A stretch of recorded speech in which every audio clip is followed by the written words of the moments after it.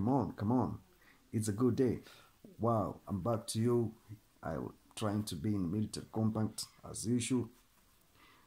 I have a continuation, and I do believe you guys. Good morning.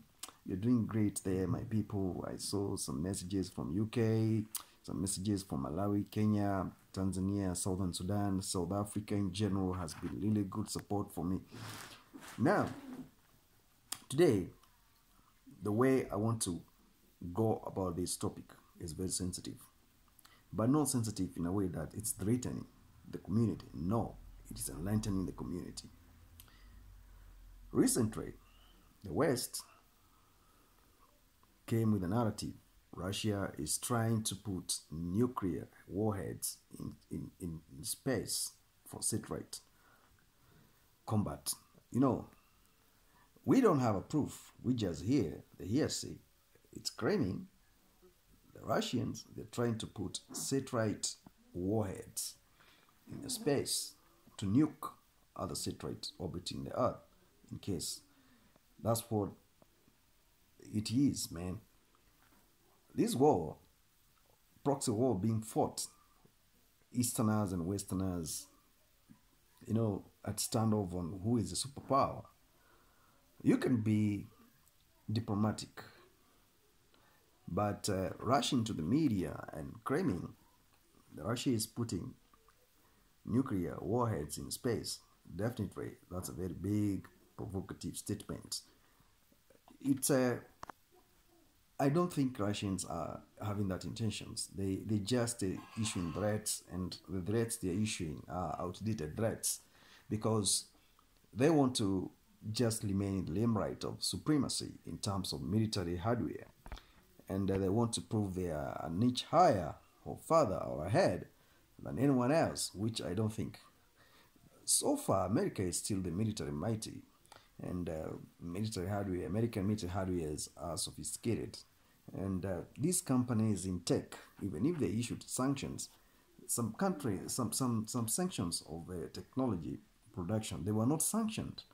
Like Russia still went building the rockets, the microprocessors for frequency generating,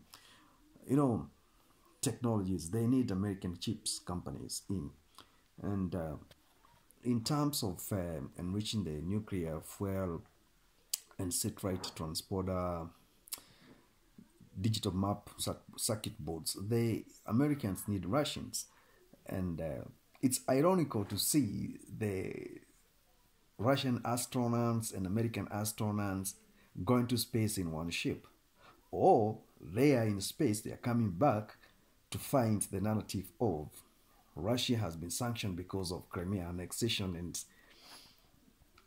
invasion of Ukraine.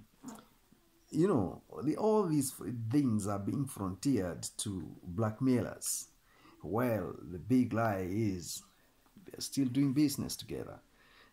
If you can ask yourself, how is Putin managing to fund the military war machinery without involvement of the West behind the doors? War is a big business, and we are not yet to that level of understanding exactly what goes on behind the scene. The political goodwill from both sides needs to be clear. Russia is going to elections in a few weeks' time. America is gearing up towards the elections, end of the year. So this narrative must come up, and we are expecting all this. What matters most is don't be changed. The narrative is bigger and deeper, but don't take sides. Watch and mute your mind. Know that it's a narrative of war because it's a year of elections, and America is going to elections, and the Russians are also going to elections. So this has to keep on popping up, and we as the continent, we are not counted of any influence towards the standoff between the two mighty behemoths. What we need to understand is we cannot be consuming their propaganda in fear of knowing unknown. In today's world, it's very complicated. That is why I'm still talking about the gadgets, and We have to be very precise on this.